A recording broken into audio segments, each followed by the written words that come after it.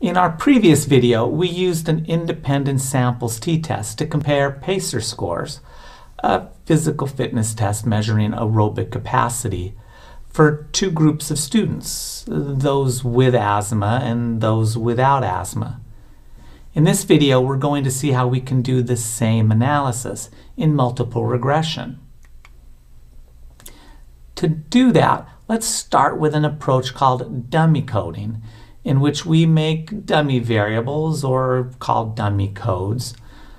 Now, it may have dummy in the name, but there's nothing dopey about dummy coding. To code two groups using dummy coding, we create a dichotomous variable, a variable with two values, specifically a 0 or a 1, depending on which group a person is in. For this example, our two groups are whether or not a student has asthma. So first, determine which of the two groups is your primary interest, and we'll code that group as 1. Then make the other group, the group you're going to compare that first group to, equal to 0. In this case, we're really interested in students with asthma. So I'm going to code them 1, and the students without asthma I'll code as 0. You then make a variable containing that information.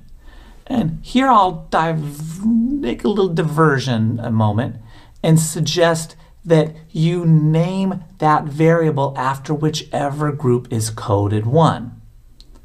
So given I'm particularly interested in the students with asthma and they're coded as 1s, I'll make a new variable called asthma. Now, of course, you can call the variable anything you want, but I like naming it after the group coded 1 because it makes things easy and clear later on. As we'll see in a moment, this variable will be the effect of having asthma. I could call it dummy1 or D1 or Fred and Ethel if I want. But then 6 months later, I may have forgotten what it was and I'll be like, oh no, what do I do? I mean, I've seen that happen and it's not pretty. Naming it after the group coded 1 lets you know exactly what the variable is measuring. Oh, it's called asthma. It's measuring whether they have asthma. And it lets you know exactly how it was coded. It's called asthma, so it's the kids with asthma are coded 1, right? No guessing. It's all very clear. So, going on, the actual data when we're making this variable will look something like this table. Each row is one student, right? And Greg here is our first student. Greg has asthma, so he has a value of 1 for my dummy variable, asthma. Marcia, second student, doesn't have asthma, so Marcia has a value of 0 for the dummy variable. Peter also doesn't have asthma, so he's also coded 0 on our asthma dummy variable. But Jan does have asthma, and so she's also coded 1 on the asthma dummy variable, just like Greg. Right? Pretty straightforward, right? Then you just keep doing that all the way down for all of your students. Now, you may look at this and ask yourself, well, I got two groups. Don't I need two variables? Should I make another dummy variable for students who don't have asthma? But if you think about it for a bit, you may recognize that a second variable is completely redundant with the first variable. If you don't have asthma, then you're already perfectly identified by that 0 in the asthma variable as not having asthma. A second variable would tell you absolutely nothing. All right? So notice that two groups only require a single dummy variable to represent both of those groups. We'll see a pattern with this later. All right, so with that, we're ready to run our regression analysis using a dummy variable for our dichotomous predictor, right?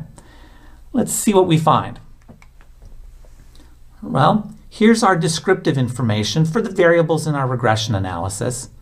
Notice that it's based on the total n of 789 students, right? The overall mean for PACER scores across all 789 students is 29.482. But notice the mean for asthma. The mean for asthma is 0.129, again, across all 789 students. Does that 0.129 tell us anything? It actually does. Because it's coded 0 and 1, the mean for a dummy variable is the proportion of the sample that's coded 1. In this case, it's the proportion of the sample with asthma because the kids with asthma are coded 1. So you look at this and you immediately know, hey, 12.9% of the sample has asthma. I mean, it's staring me right in the face there.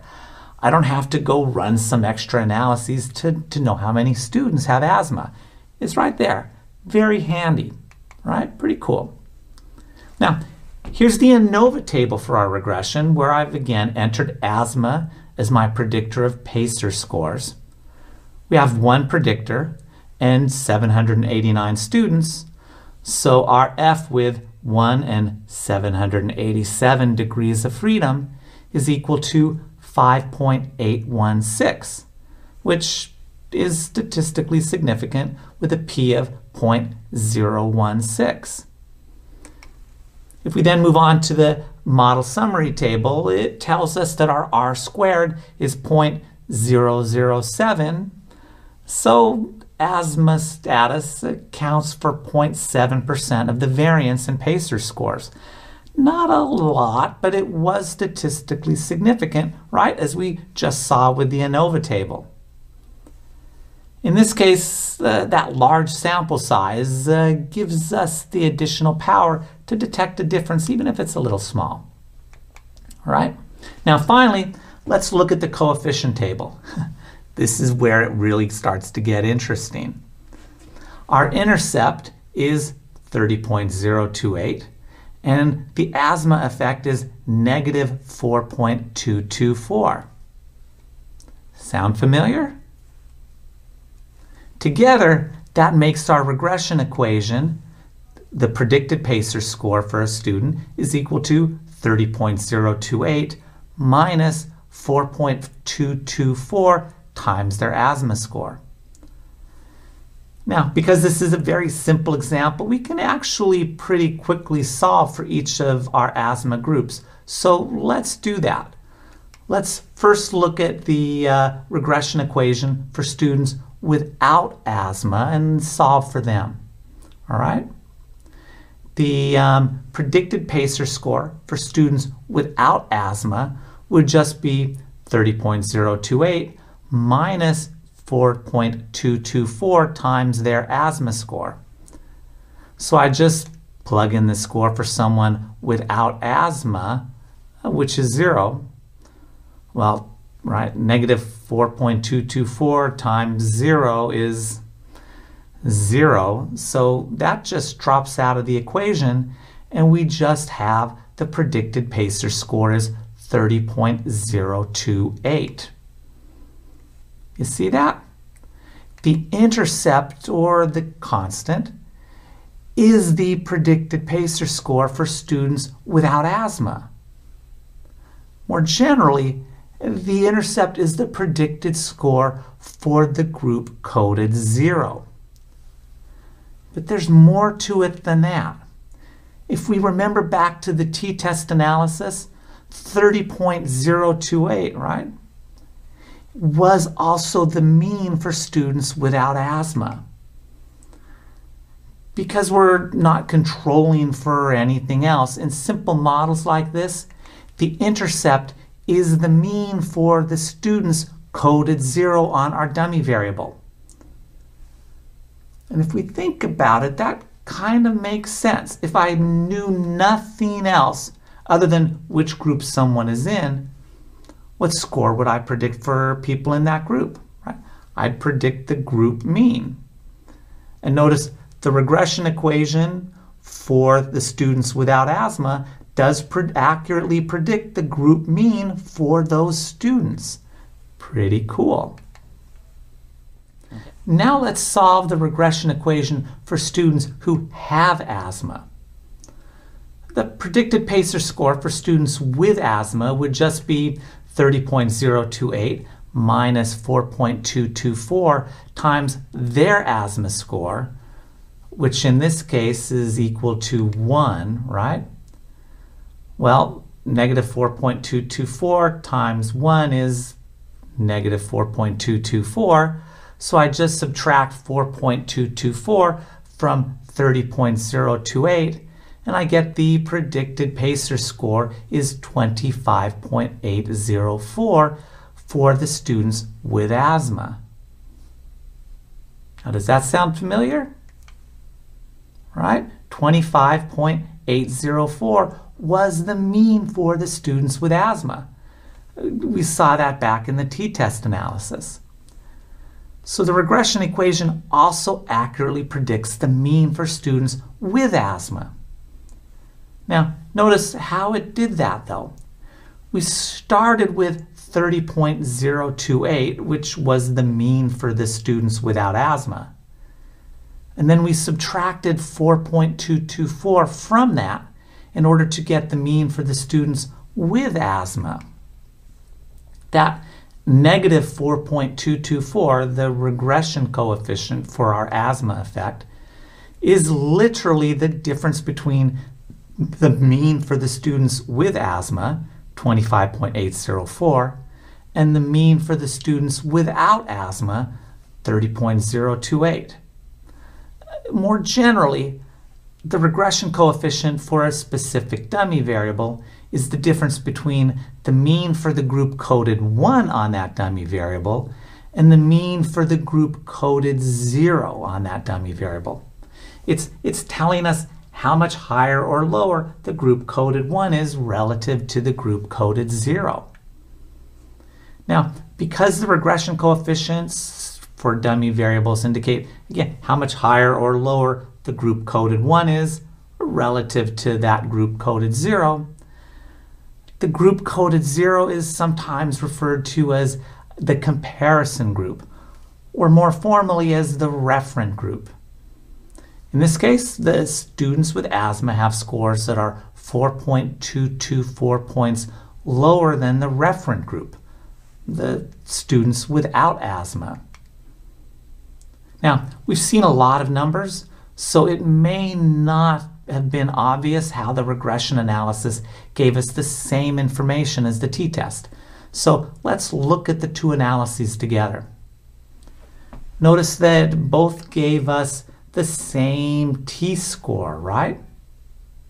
And they both have the same degrees of freedom, except for the regression analysis, the degrees of freedom were reported in the ANOVA table, but it was 787. It was the same number. And they both have the same p-value of 0.016, which makes sense given the t's are the same and the degrees of freedom are the same. The p-value should be the same. But notice the regression coefficient for the asthma effect is the same as the mean difference is for the t-test. But we just saw, right, that the regression coefficient for our dummy variable is the difference between the mean for the group coded 1 and the mean for the group coded 0. So they're the same thing, right? And also notice that the standard error of the difference in the t-test is the same as the standard error for the regression coefficient in our regression model. And that's because they're the same thing as well, right? The standard error of the difference in the t-test is the standard error for the difference in the group means. And the standard error for the regression coefficient in the regression analysis is the standard error for that coefficient But that coefficient is the difference in the group means. So again, it's the same thing as well. Pretty cool. Similarly, the 95% confidence interval for the difference in means is in the t-test is the same as the 95% confidence interval for the regression coefficient, because the regression coefficient is the difference in the means. It's all the same, right? Plus, if we go back to the sample means themselves, we saw that the sample means reported in the t-test were the same as the sample means we estimated in the regression. Now here, I want to pause for a moment because this is true in this simple model because we have no other variables in the regression equation. But as we saw in earlier multiple regression videos, including our videos on statistical control, as we add variables in multiple regression, the coefficient for one variable will be the effect of that variable controlling for all of the other variables in the model. As a result, later on, as we add additional variables to our regression model, we'll be estimating the adjusted mean after controlling for all those other effects and differences between our groups. But we'll get to that later on. For now, this does a nice job of showing how you can get the same result in either an independent sample t-test or in multiple regression. In fact, you can think of an independent samples t-test as simply a special case of regression, a regression where you only have one dichotomous predictor variable. Multiple regression is just a more general approach that can handle this type of data and other types of data and models as well. Pretty cool. Now, with that, let's wrap up this video. In our next video, we'll look at dummy coding when we have 3 or more groups, not just 2 on a dichotomy. Ooh, great. All right. See you then. Take care.